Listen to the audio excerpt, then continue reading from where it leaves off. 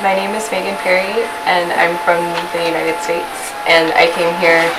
to Stobi in order to learn more about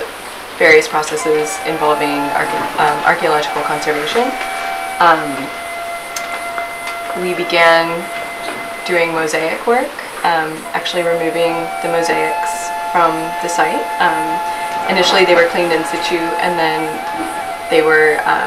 attached to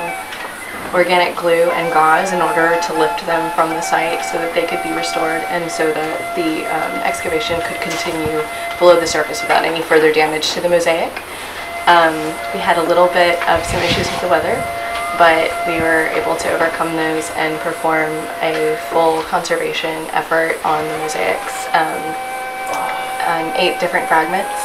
attaching new mortar and aluminum honeycomb so that they can be returned to the site once the excavation is complete. And then we began working on a fresco wall fragment of unknown provenance, and the process was very similar, although this particular piece was in sort of in a bad way. It had been stored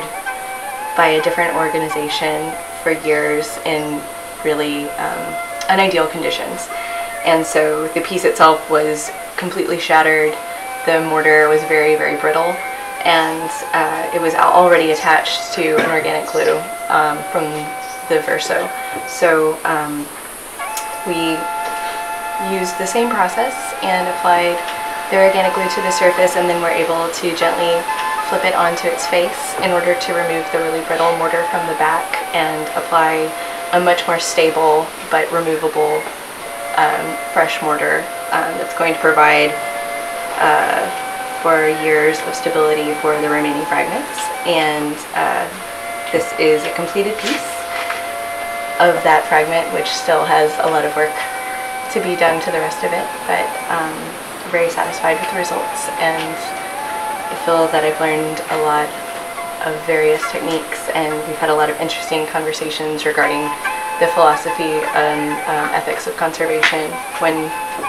to stop, and kind of what the difference between a conservative effort and a restorative effort are, which has been really fascinating.